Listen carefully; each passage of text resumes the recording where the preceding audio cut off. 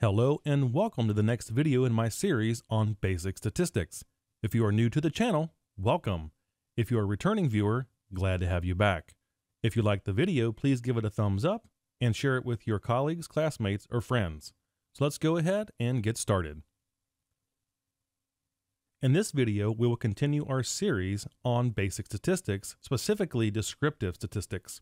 Now, up until now in this playlist, we have focused on how to describe a single variable. So frequency tables, histograms, stem and leaf displays, etc. So now we will branch out into how to describe two variables at the same time using tables. So let's go ahead and get started. So this video is brought to you by the Great Courses Plus. You are here because you want to learn something, and there are a few better places to learn than the Great Courses Plus. There you can watch thousands of videos about almost any topic you can imagine. So find the link in the description below to see how you can get a free trial to the Great Courses Plus. So in this video, we will talk about how to summarize two variables simultaneously. Another name for this is called cross-tabulation, or CROSSTABS for short. So much of what we have learned so far in this playlist relates to describing a single variable. So we talked about frequency tables, histograms, stem and leaf displays, etc. Now, cross-tabulation is a table summary for two variables at the same time, hence the word cross, so two variables where they intersect. Now, it's often used to show the relationship between two variables. Now, CROSSTABS is fantastic because it is very, very flexible and can show different types of information with just a click of the mouse. Now, the variables can be categorical, which we talked about earlier, or quantitative. Now, quantitative variables are often placed into bins or classes like we do in a histogram. So in the histogram video, we put people into age groups or bins or age classes, say like 20 to 29, 30 to 39, 40 to 49, etc. You can do the exact same thing in CROSSTABS if you put people into bins. Now, cross-tabulation is used in more advanced statistics, such as chi-square and ANOVA. So learning the basics of crosstabs will pay off later. Now, the size of the cross-tabulation is the number of categories of one variable multiplied by the number of categories of the second variable. So if the first variable has 5 categories, and the second variable has 6 categories, then the cross-tabulation will have 5 times 6, or 30 individual cells, where each variable intersects with the other variables. So, as I said, each cell is an intersection of the two categories at that point. So the first category of the 5 will intersect with all 6 categories of the second variable, and then you do that across the crosstabs, and you'll end up with 30 individual cells. If you've worked in Microsoft Excel, you get this basic idea. Now also, cross-tabulations have total cells for each column and row in addition to a grand total cell in the lower right corner, and you'll see how all this looks here in a second. Now in Microsoft Excel, cross-tabulations are usually done using pivot tables. Now this video is not how to do pivot tables in Excel. I will have many screenshots of a pivot table, but I might do that in a different video. So if you've used Microsoft Excel, the way crosstabs are usually done are via pivot tables. So let's talk about some company data that we're going to use for this video. So we have a data set that has in one column 4 regions. So north, south, east, and west. And then we have 5 different product segments. So smartphones, televisions, gaming, appliances, or computers. So you can imagine that this sort of fictitious company is an electronics company. So maybe like a Best Buy or something like that. So in this data set, we have 100 observations of sales for each region times the segment combination. So over here on the right, you can see just a slice of that data. So we have the North region smartphones, and then we have the sales in thousands of dollars. So the North region had smartphone sales of $150,000, and then the North had television sales of $161,000. So again, this is just a few rows of that data set, but we'll look at the entire data set as we go. So before we get into the actual crosstabs, let's look at things on a single dimension. So here on the left, we see that we have the sales for each region. So the East region had a total sum of sales of about $7.7 million. The North, 7.6 million approximately, South, and then West.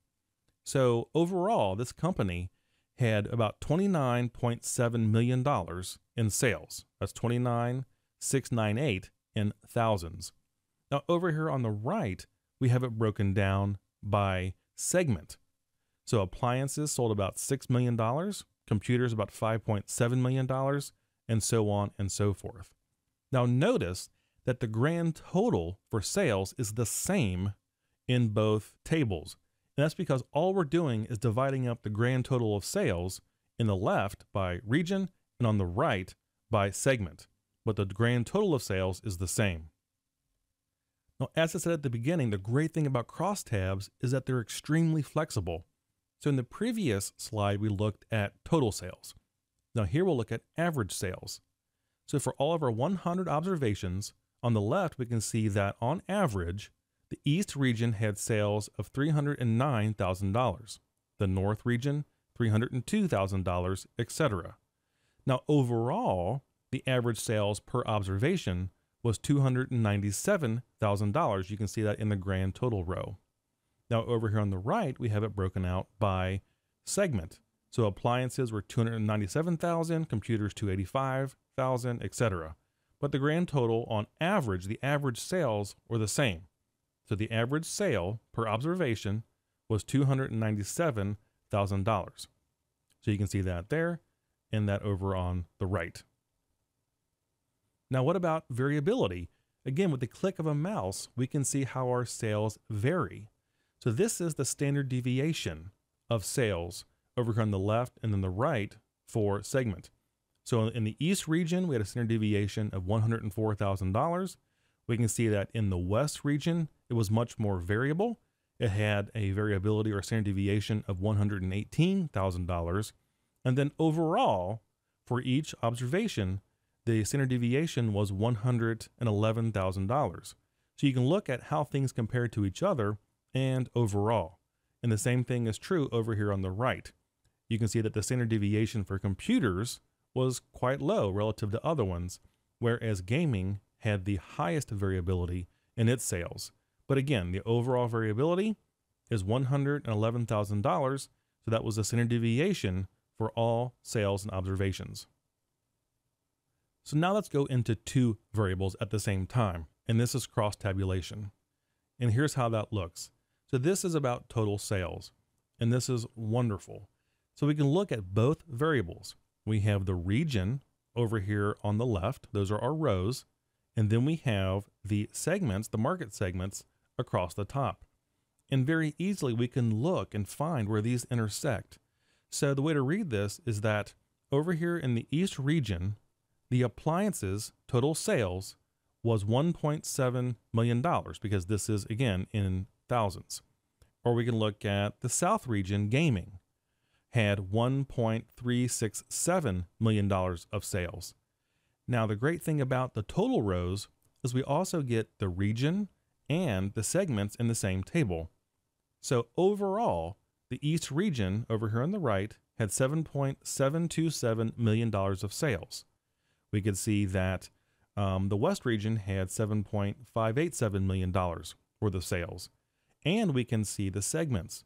So computers had $5.703 million of sales, and the television segment had $5.824 million of sales. So you can see the power of crosstabs. We can look and see where each region intersects with its segment to find out how that was doing at that particular intersection of region and segment.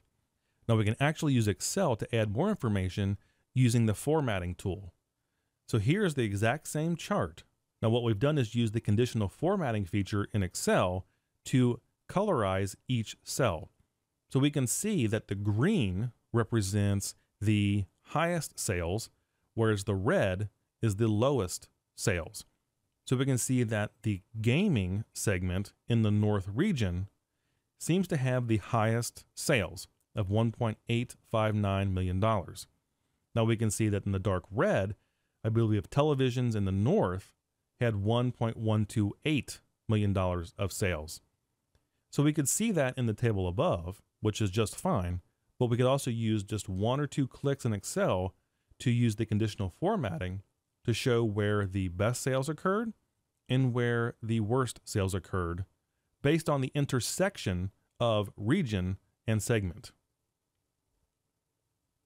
Now what about variability? We can do the same thing here. So we can change the crosstabs to actually represent the standard deviation. So here we can see that it appears the computers in the north region had a standard deviation of $46,000, and that was the least variation among all the intersections in the crosstabs. We can see that gaming in the south had the highest variability in its sales. So really just with a couple clicks in Excel, going from total sales to standard deviation, we can get the same information. And of course, the column totals and the row totals also work. So as far as the regions, we can see that the north had the lowest variability at $110,000 for a standard deviation. We can see that computers, and as far as segment, had the lowest standard deviation at $97,000. And we can look at that compared to the overall standard deviation for sales of $111,000. So you can see all the information that you can get in a crosstab situation, because inside each cell, you can do pretty much whatever you want. So how about percent of total sales? So here we've changed everything to a percentage. So we can see that the gaming in the north region accounted for 6.26% of total sales, okay, of overall sales. We can see that televisions in the north were 3.8%. And again, using conditional formatting in Excel, we can see where the hot spots were, what was doing good, what was doing bad in this crosstabs. And of course, we have the totals for the columns and the totals for the rows as well. So we can see that it appears gaming was doing very well overall. And over here on the right, we can see that the East region seems to be doing the best out of all 4 regions. So crosstabs also allows us to do easy comparisons. So in this case, we're going to look at total sales as compared to the East region. So you can see that the East region is blank and everything else is in comparison to that East region. So compared to the East region, the North region was $48,000 less than that. The South region was $362,000 less, and the West $461,000 less. And you can go across each segment and you can tell it's the East region because that's the row that's blank. We're not going column-wise, we're going row-wise. So we can see that overall, let's see, smartphones, the North was $5,000 less than the East, and then the South was $89,000, but in the West, there were $444,000 over the East in smartphone sales. So you can set this up however you want, and that is the beauty and flexibility of crosstabs. You can also rank the segment, in this case by region. So again, I'm just giving you different examples of how you can use crosstabs. There are almost infinite ways to utilize crosstabs. So this ranking one is the next. So we're going to rank the segment by region.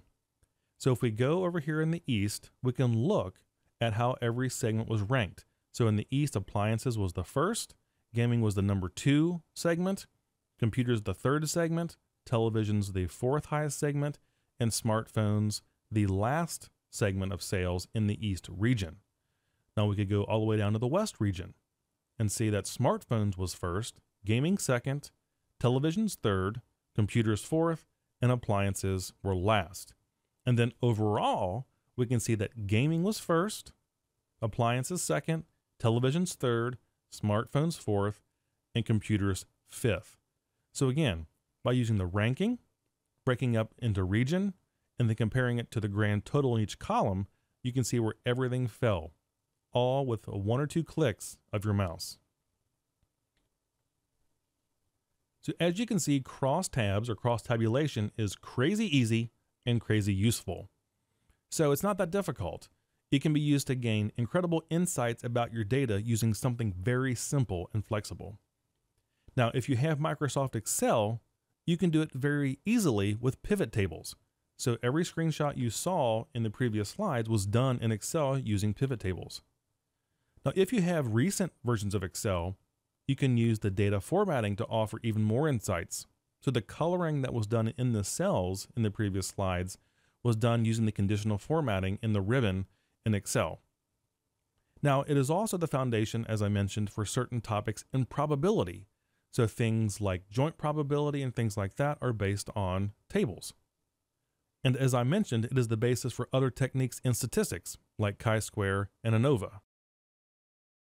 This video is brought to you by the Great Courses Plus, where you can get unlimited access to over 8,000 different video lectures taught by award-winning professors from the Ivy League and other top schools around the world. You can learn about anything that interests you: science, literature, and yes, statistics, like this lecture from Professor Michael Starbird called Data and Distributions, Getting the Picture, from his course, Meaning from Data, Statistics Made Clear. And right now, the Great Courses Plus is offering my viewers a free trial. So go to thegreatcoursesplus.com/Brandon Foltz to have access to the 8,000 video lecture library, or click the link in the description below. Okay, so that wraps up this video in Descriptive Stats, where we looked at how we can use tables, crosstabs, to summarize data and get insights in very interesting ways. Now again, I used Excel, but you can use whatever stats package you tend to have, but I find Excel, especially for this, is one of the easiest. So once you learn how to do pivot tables in Excel, using the pivot table function, you can slice and dice and colorize your data in almost any way you can imagine. So again, thank you for watching. If you liked the video, please give it a thumbs up, and I will see you in the next video. Take care.